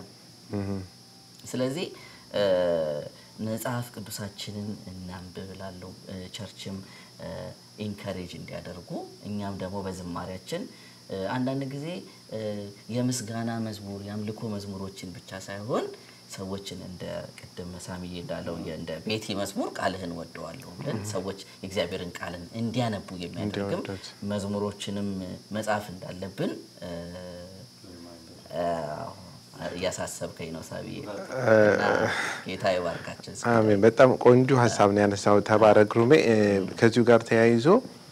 ያው እንክፈተው የሚለው የተያዘ ሐሳብ ስለሆነ እንክፈተው፣ እንዴት እንክፈተው? በየቸርቹ ቢበረታታ ዲቮሽናል ማቴሪያል ይሄ የሚጠናበት ሰው በግሉ ቤት ወስዶ እንዲያጠና የሚደረግበት። ምክንያቱም እናንተ አምባሳደሮች ናችሁ፣ የክርስቶስ አምባሳደሮች ናችሁ ነው የሚለው። ስለዚህ አምባሳደር ሁሉም ነው፣ ሄዶ የሚወክለው ቦታ አለ፣ የሚናገረው አለ። ስለዚህ ትሬኒንጉ የሚጀምረው ቤተክርስቲያን ውስጥ ነው። ቤተክርስቲያን ውስጥ ይሄንን ትሬኒንግ እንዲወስዱ እንዲያነቡ ኢንካሬጅ ካለን ሄደን ወተን መስክረን ማምጣት አንችልም። እና ይሄኛው እንደ አንድ መታሰቢያ ይከፈት።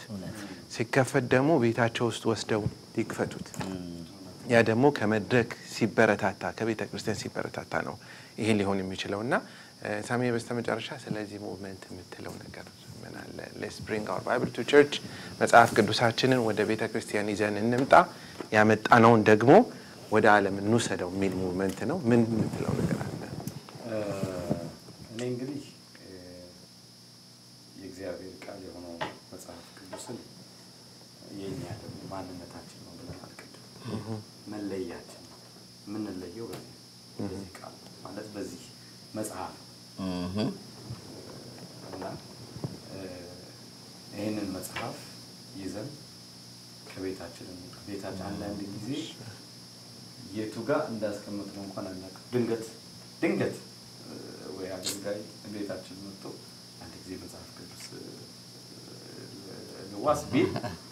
እየተመቀተል ምዝምዝ ረከም ቤቱን ያ ደግሞ የሚያሳየው ብዙ ቀን እንዳልተነበበ ነው የሚያሳየው። አንዳንድ ጊዜ ደግሞ እንደዛም ባንሆን ደግሞ አንዳንዶቻችን ከደረደርናቸው መጽሐፍቶች እንዳንዱ አድርገን እንደረደራለን መጽሐፍ ቅዱስ። ስለዚህ በጥሩ ይዘንም እንድናስቀምጠው አይደለም አልባሌ ቦታ በቀየት እንዳስቀመጥነው ግራ እስኪገባን ድረስም ደግሞ እንድንወረወረው አይደለም። ሁለቱም ትክክል አይደለም። እውነት ነው። የእግዚአብሔር ቃል መነሳት አለበት፣ ማንሳት አለበት ካለበት ቦታ። የምናነሳው ደግሞ ለማንበብ ነው እና ይህንን መጽሐፍ ቅዱስ ማንሳት አለብን። የመጀመሪያው የምለው ሐሳብ። ሁለተኛው ግን ቅድም አንድ ሐሳብ እየተናገርን ወደ ልቤ ስለመጣ ነው። በተለይ ይሄ ሙቭመንት ሲጀመር እንግዲህ ዳኒ ከጥቂት ሳምንት በፊት ነው አሁን ከጥቂት ወራት በፊት ይሄን ሙቭመንት እንደጀመርክ ከአንዳንድ ወገኖች ጋር እዚህ አካባቢ ከተነጋገራችሁ በኋላ ነው ከኔ ጋር የተገናኘ ነው ባለሳሳት እና ያኔ በጣም የሚገርም ነገር ነገረኝ እና ምንድነው ያለኝ? ጨለማ እኔ ዘንድ ላይ ካየህ እኔ አካባቢ ላይ ጨለማ ካየህ ጨለማ አለ አንተ ጋር ጨለማ አለ ጋር አትበል፣ ብርሃንህን ሻማህን ይዘህና በጣም ልቤ ላይ ቀረልኝ። በጣም በሄድኩበት ነው በቃ ዳኒ እንዲህ ያለ ብዬ የምናገረው እና it's በጣም ፓወርፉል። አሁን ዘመናችንን ስንቃኘው ጨለማ እንዳለ የሚጠቁም እንዳለብህ የሚጠቁም ሰው ኦልሞስት ሁሉም ብርሃኑን ይዞ የሚመጣ ሰው መቼም ጨለማ አንተ ጋር አለ ሲልህ እኮ ብርሃን ውስጥ ያለ ሰው ነው ብለን እንበል። ግን ያ ሰው ብርሃኑን በጸሎት ይዞ ወደ አንተ መምጣት አለበት። ብርሃኑን በእግዚአብሔር ቃል ይዞ ወደ አንተ መምጣት አለበት። ብርሃኑን አብሮ ካንተ ጋር በፍቅር ይዞ መምጣት አለበት። ምን ልላችሁ ነው? አሁን በተለይ ሶሻል ሚዲያ ላይ እንግዲህ ሁላችንም አለን ፌስቡክ ተጠቃሚዎች ነንና የምናሳልፍ ሰዎች ብዙ ምን ሰማው ጨለማ አለ እዚህ እንትና ጨለማለው እንትና ጋር ጨለማለው ነው። I don't think እሱ አላስኬደንም። ያለፈውን አመት 2 አመት ስናየው እውነት ነው። እኔ እንጃ አላስኬደንም። የሚያስኬደው ዳኒ የዳኒን ሐሳብ በጣም ላጠናክር ስለምፈልግ ለኔም በጣም ስለተጠቀመኝ ወንድሜ ላይ ያለውን ጉድፍ ወንድሜ ላይ ያለውን ስተት አውቆ የጠፋ እንኳን ቢሆን ተሳስቶ ጉድፍ አይቼበት አይደለም አውቆ የጠፋ ሰው እንኳን ቢሆን ያንን አውቆ የጠፋውን ሰው በፍቅር ብርሃኔን ይዤ ሊሄድ እና ልመልሰው ይገባኛል ማለት ኢየሱስ ክርስቶስ የዓለም መድኃኒት ሆኖ ነው የመጣው ዓለምን ለማዳን ሲመጣ ዓለም በህመም ውስጥ ዓለም በአዘቅት ውስጥ ዓለም በጨለማ ውስጥ ነው ያለችው እቺን ዓለም ግን ከሩቅ ሆኖ ጨለማ ውስጥ ነሽ በሽታ ውስጥ ነሽ አይደለም ያላት መጥቶ ማለት ከዚህ የሚበልጥ ፍቅር የለም ተብሎ መጽሐፍ ቅዱስ ላይ ተነገረልን ማለት በፍቅር መጥቶ ነው መድኃኒትን ይሰጣል ሰዎችን ያዳነ ብዙዎቻችን ሁላችንም የዳን ነው ኢየሱስ በፍቅር ስላገኘ እግዚአብሔር ፍቅር ስለሆነ ፍቅሩን ደግሞ ስለገለጸልና በቃ በአጥፍተውም ጠፍተውም ላሉ ሰዎች I think መሄድ ያለብን የዳኒ ፕሪንሲፕል ይዘን መብራታችንን ይዘን በፍቅር በጸሎት በምክር በመሄድ ነውና ይሄ ሙቭመንት አንዱ ትልቁ በጣም እግዚአብሔርን ማመሰግነው ስለዚህ ሙቭመንት አንዱ ፕሪንሲፕሉ ይሄ ነው የሰዎችን ጨለማም ለማሳየት አልተጠራንም የሰዎችን ችግር ለማሳየት የተጠራ ነው የእግዚአብሔርን ብርሃን በዓለም ላይ ለማብራት ነው እውነት ነው በቃ ብርሃን ናችሁ ተብለናል ስለዚህ ይሄንን ብርሃን እንድናበራ ነውና I think ከዚህ ሙቭመንት በጣም ትልቅ ብዙዎቻችን የምንማረው ነገር ይሄ ነው ብዬላለሁ ሌላው ግን እዚህ ላይ ለመጨመር ሰው ውሃ የተጠማ ሰው እና ቆሻሻ የሆነ የሚሰራ ቧንቧ ሊሆን ይችላል ቆሻሻ የሆነ ብዙ ቀን ተከፍቶ የቆየ ውሃ ሊጠጣ ሲል ምንድነው ማለት ነው እዚህ ጋር ንጹህ ውሃ እዚህ ጋር ነው ያለው እንልና እንሰጣዋለን ንጹህ ውሃ ያንንስ የጠጣ ሰው ልክ ጠጥቶ ከረካ በኋላ ያንን ቆሻሻ ውሃ ፈልጎ ይሄዳል ያንን ያደረውን ተከፍቶ ያደረውን ውሃ ፍለጋ ይሄዳል ለምን ረክቷል ስለዚህ መጽሐፍ ቅዱስን እናንሳ ሲባል አንዱ ፕሪንሲፕሉ ይሄ ሙቭመንት ሌሎችን ስተት ውስጥ እየገቡ ነው ሌሎች ተሳስተዋል ብለን እንድንጮህ ሳይሆን ትክክለኛ የሆነው እውነተኛ የሆነው የእግዚአብሔርን ሐሳብ የእግዚአብሔርን ቃል እንድናስተምር ነው የሚለን ይሄ ሙቭመንት ያንን እውነተኛ የሆነው የእግዚአብሔርን ቃል ያስተማርናቸው ሰዎች ስተት ጋር ለምን ይሄዳሉ ረክተዋል ጠግበዋል እውነተኛ የሆነውን ቃል አግኝተዋል ስለዚህ ይሄ ሙቭመንት አንዱ የተነሳው ያንን በማለት ነው እኔ በሄድኩበት ስፍራ ሁሉ ከራሴ ነው የጀመርኩት ብያቸዋለሁ መጽሐፍ ቅዱስ ገዝቼ ይዤ እሄዳለሁ ባይዘው አንድ ቀን አንድ ከተማ ለቬኬሽን ከቤተሰብ ጋር ሄድና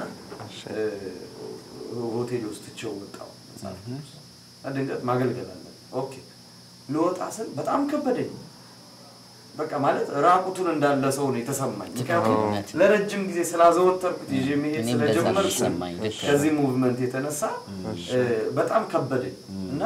አጠገብ ያለው ወንድም አንድ ጊዜ መጽሐፍ ቅዱስ ብዬ ይዤ ወጣው ምን ልላችሁ ነው ከራሳችን እንጀምር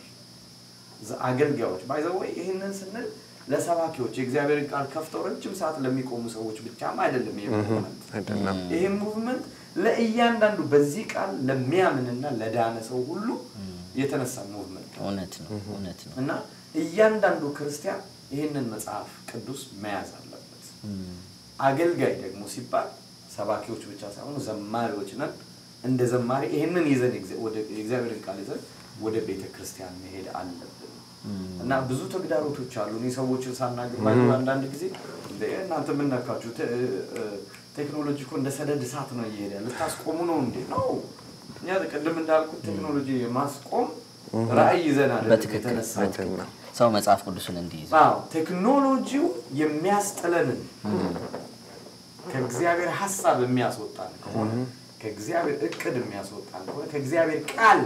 የሚያስወጣን ከሆነ ቀደም እንዳልነው አፑ ላይ ሙሉ መጽሐፍ ቅዱስ ባለ ማስገባት አሻሽሎ አንድን ሐሳብ አሻሽሎ ማስገባት ከተጀመረ ግን አንጠቀመው ማለት ይሄንን ሙቭመንቱ ይሄንን ነው ይያለ ያለውና አገልጋዮች በተለይ እንደ እግዚአብሔር ቤት ምሳሌ እንደሆነን ሰዎች በእግዚአብሔር ቤት ውስጥ ይዘን ይሄንን ለእግዚአብሔር ሕዝብ ምሳሌ በመሆን መነሳት አለብን ሌላው ግን የዚህ ሙቭመንት ሌላኛው ዓላማ ይሄንን መጽሐፍ ቅዱስ ይዘን እንምጣ ከዛ ለሌሎች እንስጥ ቅድም ግሩም ይብልዋል መግዛት ለማይችሉ እንስጥ ለሌላቸው መግዛት የሚችሉ ሆነው ከሌላቸው አላችሁ የለንም ካሉ እንስጥ የሚል ሁለተኛ ዓላማ አለው ሌላው ግን በጣም ደስ የሚለኝ ስለዚህ ሙቭመንት እንግዲህ ቀስ ይያለ አሁን መጽሐፍ ቅዱስን እናንሳ የሚለው ቻፕተር ላይ ስላለ ነው እንጂ ሌላው ሶስተኛው ቻፕተር የብዙ ነገሮች ቀን አላቸው Father's Day አለ Mother's Day አለ Thank you ስላነሳው ደስ የሚል ሐሳብ ነው ያመጣው ሙቭመንቱ ራሱን የቻለ ይሄኛው ፓርት አለ ጎ ሄድ እንኳን አነሳው የመጽሐፍ ቅዱስ ቀን ቢኖር ሰውን ገዝቶ መስጠት መጽሐፍ ማለት by the way ፖዚቲቭ ነገሮች ደስ አሁን የፋዘርስ ዴይ ቀን ደስ ይላል ፋዘርስ ዴይ ሶስታችንም አባቶች ነን በቃ ማለት ደስ ይለናል አባቶች የሚከበሩበት thank you የሚባሉበት ቀን ስለሆነ የማዘርስ ዴይ እንደዛው ብዙ ነገሮች የላባደሮች ቀን ሌላ ምን የእናቶች ቀን አለ ግን at the same time የጌዎች ቀንም አለ exactly በዚህ ሀገር በተለይ የግብረ ሰዶሞች ቀን ምን አልከኝ የግብረ ሰዶሞች exactly በአማርኛ ስላልከው እና እነዚህ አየህ አሁን በየጌዎች ቀን በሚከበርበት ጊዜ አገሩ ሁሉ ምንድነው የሚነግረው ይሄንን ሐሳብ ከእግዚአብሔር ሐሳብ ከሚመስል በየቤታችን በየቲቪው በመንሄድባቸው ሱቆች ሰዎች እኔ አይቻለሁ ቅርብ ጊዜ ተከብሯል መሰለኝና አንድ ከተማ ነበርኩኝ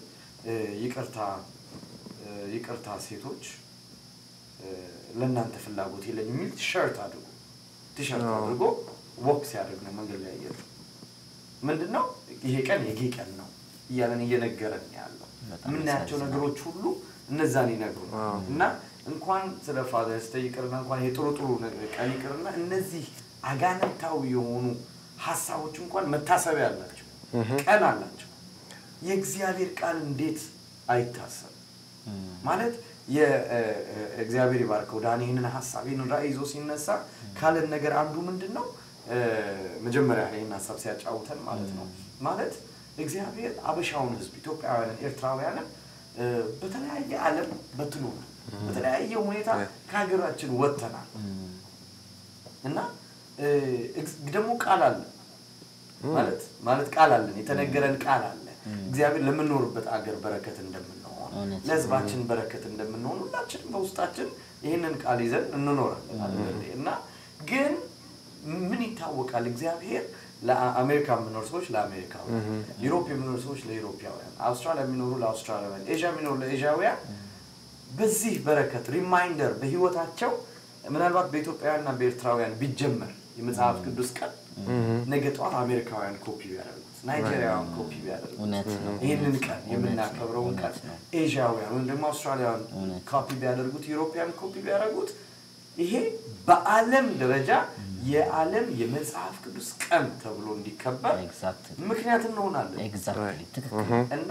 የዚህ ሙቭመንት በጣም ልቤን ከሚነካውና አብሬያቸው እንድሰራ ከሚያደርገኝ ነገር አንዱ በሄድኩበትም ስለዚህ ሙቭመንት እንድናገር የሚያደርገኝ ይሄ ነውና ዳኒ በጣም ቴንክ ዩ አይ ኖ በጣም ብዙ ጊዜ የሚፈጅ ነገር ነው ብዙ ሰዎችን ለብዙ ሰዓት ነው የሚያናግረው በዚህ ጉዳይ ላይ ቢረዱ ብዙዎችን ይረዳሉ ብሎ የሚያስባቸው ሰዎች ብዙ ሰዓት ወስዶ ነውና ትልቅ መስዋዕትነት የሚጠይቅ ራእይ ነው which is ምንም ደግሞ ገቢ የሌለው ራእይ አንዳንድ ጊዜ መስዋዕትነት ከፍለ ባገኘዋለሁ የቤት ክራይን ከፍላለሁ ብትል የሚያስከፍለው አይደለም ዋጋ ነው የሚያስከፍለው ግን ሐዋርያት በነበሩበት ዘመን የከፈሉለት ኢየሱስ በነበረበት ዘመን የከፈለለትን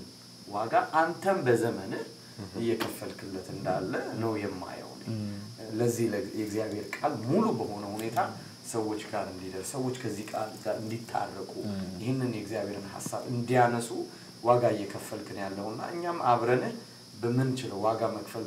ባለብን ኤሪያ ሁሉ እየከፈልን ከጎንህ እንቆማለንና በጣም ቴንኪው ማለት እወዳለሁ። እግዚአብሔር ይባርክ። ተባረኩ። በጣም ደስ ብሎኛል አክብራችሁ ስለመጣችሁ። በስተመጨረሻ ሌላውም ፈልገው ነገር ለትውልዱ ያልሰጠነውን ነገር አንጠይቅም። ያልዘራነውን ነገር ለማጨድ አንሞክር።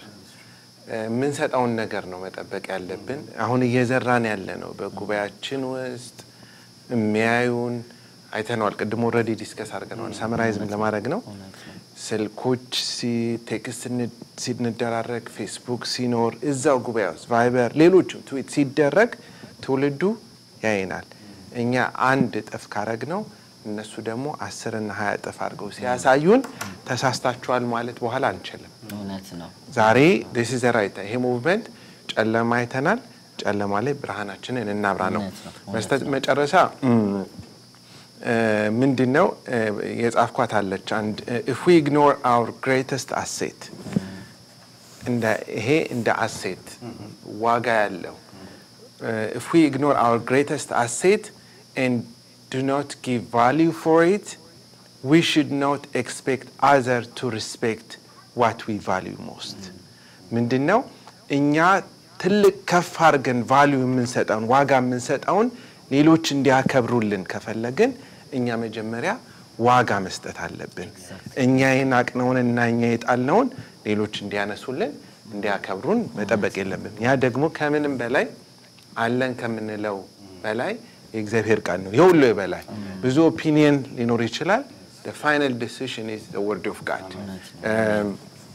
በቃሉ ላይ በተጨማሪ ትውልዱን በተመለከተ በቃሉ ላይ ያልተመሰረቱ ትውልድና ቃሉን የማያከብር እንዲሁም በቃሉ የሚያፍር ትውልድ ከመጣ ቃሉ ከቤተ ክርስቲያን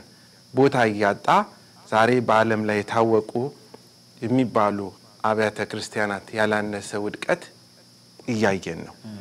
ቤተ ክርስቲያኖችን ማለት ነው። ትውልዱ ቃሉን ስለሚያፍርበት አንዳንዶቹ ያፍሩበታል። ቤተ ክርስቲያን በኤሌክትሮኒክስ ሚዲያ ሰበብ ማለት ነው አንዳንዶች እቺ ቀለኛት እቺ ኮንቬኒየንት ነን በሚለው ሰበብ ምክንያት ይሄኛውን ሃርድ ኮፒ እየጣልን ነው የመጣ ነው። ስለዚህ ይሄኛውን ይዘን እየሄድን ካለን መጨረሻ ላይ ወንጌላችንን ዋጋ እንዳናሳጣው ከቤተ ክርስቲያን ወደ ቤተ ክርስቲያን የሚዘል ትውልድ ሰባኪ የሚፈልግ ትውልድ ከነቢያት ወደ ነቢያት የሚሄድ ትውልድ ነው እንጂ ከእግዚአብሔር ቃል ፍለጋ ለመቆፈር የሚሄድ ትውልድ በኋላ ሳናፈራ እንዲፈራ መጠበቅም የለብንም። ስለዚህ ዛሬ ነው ዘሩን የምንሰራው። ተመልካቾቻችን ይሄንን ሙቭመንት Let's Bring Our Bible to Church መጽሐፍ ቅዱስን ወደ ቤተ ክርስቲያን ይዘን እንምጣ የሚለው ሙቭመንት ኢንፎርሜሽን አይደለም፣ መረጃ አይደለም። ለሰማችሁት መጠን ከቤተሰብ ጀምሮ ከቤተ ክርስቲያን ጀምሮ እያለ ወደ ሀገር እንዲሄድ የራሳችሁን አስተዋጽኦ በግለሰብ አንድ ሰው ሲለወጥ ሌላው መለወጥ ስለሚችል ወደ ቤተ ክርስቲያን ስትሄዱ መጽሐፍ ቅዱሳችሁ ይዛችሁ ሂዱ። ስትመለሱ ማንበቡት፣ መስክሩት፣ ውደዱት፣ ኑሩበት። እግዚአብሔር ይባርካችሁ። ሳሚ በጣም ነው ማመሰግነው። እግዚአብሔር ይባርክ። Thank you for coming. እናመሰግናለን። ጌታ ይባርክ ስለሰጠን ስለዚህ እድል። አንዳሳም ከዛሬ ጀምሮ መጽሐፍ ቅዱሳችን ሁሉ ጊዜ ወጃችን ነው። አሜን። Thank you. እግዚአብሔር ይባርካችሁ። አሜን። ዋው